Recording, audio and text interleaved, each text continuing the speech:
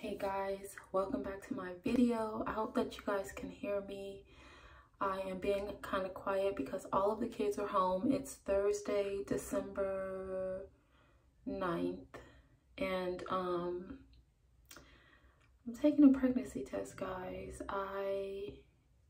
If you are one of my subscribers and you watch my content, then you know that we are family planning right now, doing natural family planning for preventative, but I haven't really felt off at all, but I do track my ovulation. That's what natural family planning is. Every month I use the easyathome strips. I find my peak and make sure I stay away from my husband for those 3 or 4 days, and then around 8 DPO I follow it up with one of the pregnancy tests just to make sure. I make sure that I'm not pregnant, just because if I do become pregnant by chance, I would need to go on progesterone inserts, just because I have a history of recurrent miscarriages.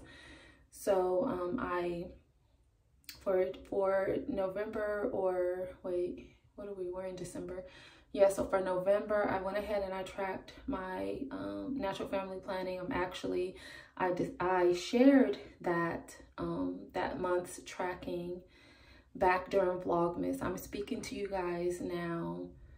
Well, I guess this would be from the past. If you're seeing this video right now, I'm pregnant and I recorded it back, like I said, December 9th, but you guys won't see this video if I am pregnant until maybe February, March sometime.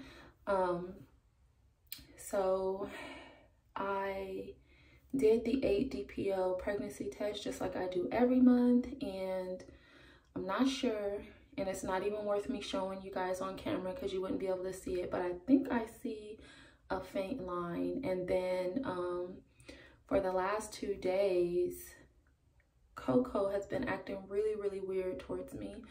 My breast milk supply has dropped. She just turned 1 year old, actually maybe about 4 days ago now. My milk supply suddenly just dropped, and she is acting very clingy. But it's weird because she's clingy, but she's very uneasy in my arms, but she only wants to be in my arms, if that makes sense. And she just wants to nurse nonstop, all day, all night. She's already a comfort nurser, but let's talk about this more in a minute. Let me dip these tests. This morning, I'm gonna take another easyathome. And so here we are. Clean test. Don't mind my nails, they need to be done. So I'm gonna go ahead and dip that 1, 2, 3, 4, 5. And these tests you dip until you start to see the urine running across the strip. So I'm gonna set that down and put that over there. And then just for confirmation, I'm about 5 days out from my cycle. I am 9 DPO today, so 5 or 6 days, but easyathome, 6 days sooner. Dip this for 5 seconds.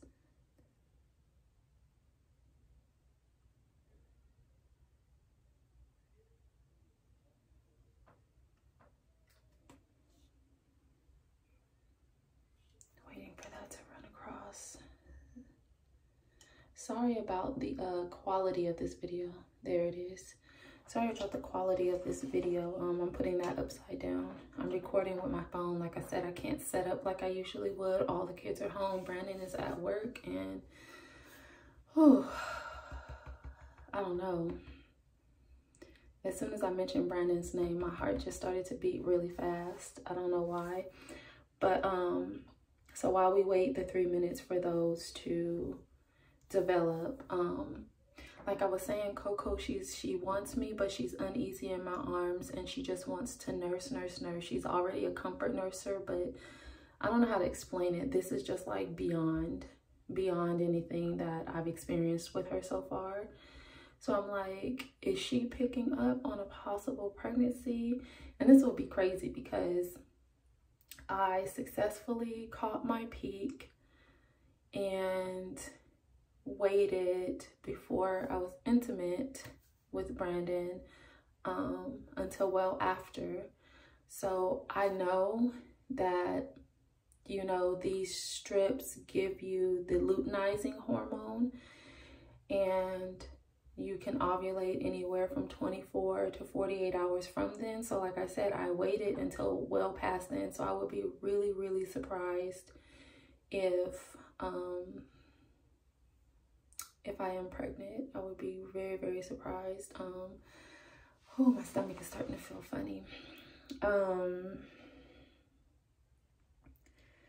I don't know why I feel so anxious.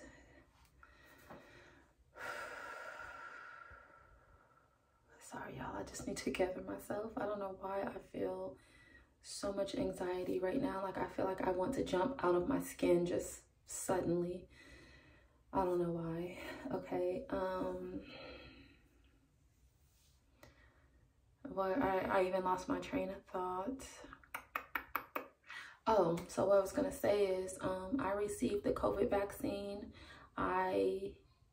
Even though it's not something that I'm totally on board with, I decided to go ahead and get it because I got a position in the hospital working directly with COVID patients, and I know that the vaccine does not prevent COVID, but it does minimize your symptoms if you do get it. And I just felt like the benefits outweighed the risk, and I'm the only one who got it in, you know, in my family. Of course, I'm not letting my kids get it. Brandon doesn't want it, and I'm fine with that. I just, you know, for me, since I'm right there working the front lines in the ER with these patients, I just thought it would be best. Okay, let me stop talking so much and look at these tests. So we'll look at the easyathome first.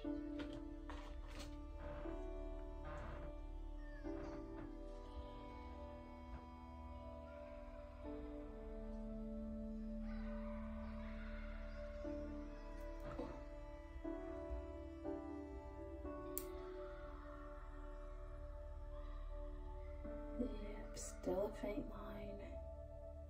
You guys probably can't see it. There is a shadow there.